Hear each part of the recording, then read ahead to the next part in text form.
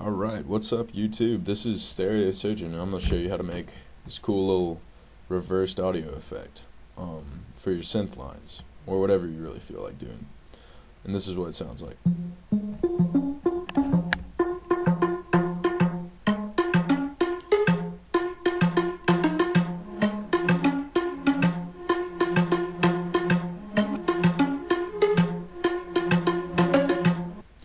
So that's the effect I'm going to show you how to make. So I'm going to start. I have this little Midi clip over here. That's what we're going to be using. Nothing too exciting. Just this, mute that. And this effect, I think, will work best with plucked kind of instruments, or instruments with a fast attack and a quick delay or decay, so they disappear quickly. And I'm gonna make one real quick. So the saw is fine. I'm gonna turn on the second oscillator, put it down an octave, detune it a little bit. Turn on the filter, put it on 24, so it's a steeper filter. Bring it down to about 300 something. Adjust the envelope a little bit so we can listen to it. See, but you can't hear any of the sound, so that's when we turn this up.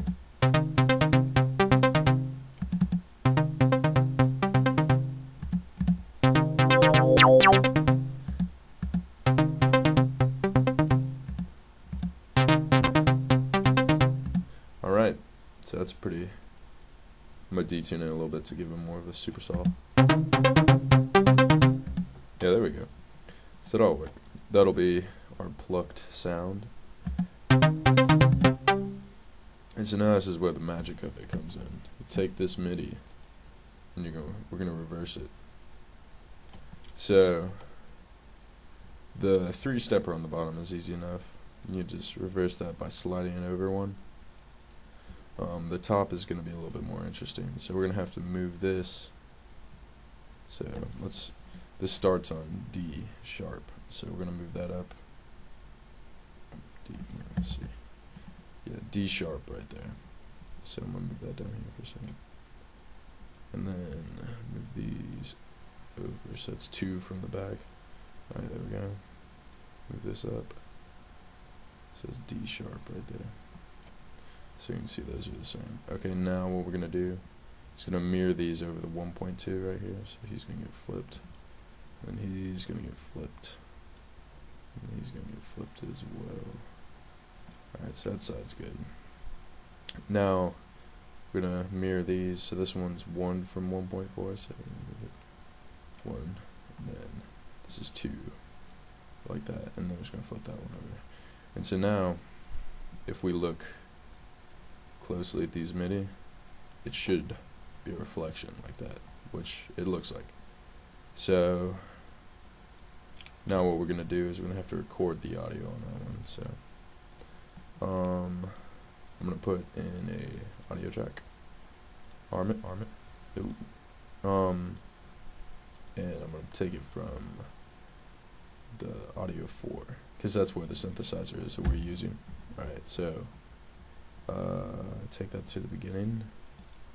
Make sure we get a reversed audio. This is our normal audio, so we'll name that normal.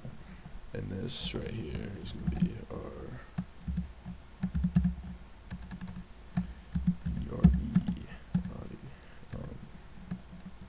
that's the reversed MIDI. So move that over here.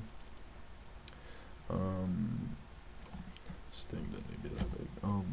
So now we're gonna take it back to the beginning. Arm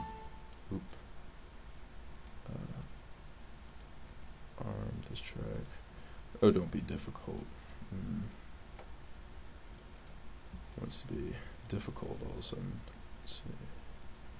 Analog, and now I'm gonna record it. So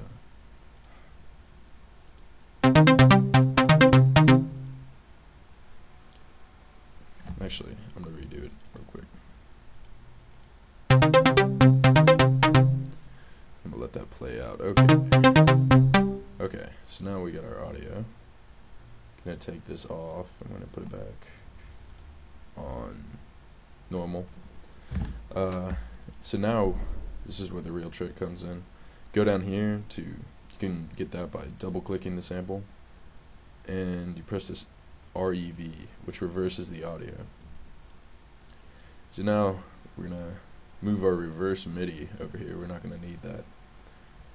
So now we're gonna move in and compare these two. So this audio right here is a little bit too late, so you can see how the notes don't line up. What I'm gonna do is I'm gonna nudge it over so the attack has just started for each note. So just a little bit more like that. And so let's see how that sounds. That's already a pretty cool effect right there. So, but to take it to the next level, I'm going to come down here with EQ8. And so what the EQ8 is going to do, the Live's EQ8 has a middle versus side add-on that you can do. And so what this does is it middle is the frequencies that are the same, or the mono frequencies between both channels, and side is all the sounds and frequencies that are different between the two channels. So for this, I'm gonna take a high shelf, and just lower the middle, and then I'm gonna take the same and I'm just gonna boost the sides like that. So now if we just listen to this track like this, and so this is without, and then this is with it. Just more on the side, nothing too crazy.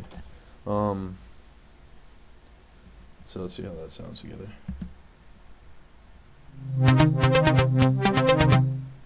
Alright, and there's one more thing I'm going to do actually. I'm going to compress, use a sidechain on that one.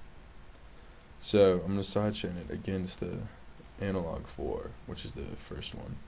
So take that down pretty harsh, pretty fast. So let's see what that sounds like. So now it's more pronounced. These are just by taste though, so if I take them off, there's not too much of a hard attack. Let me reduce the threshold a little bit. So that's it. That's a reversed audio from reversed MIDI. So use this, enjoy it, and take it easy, YouTube.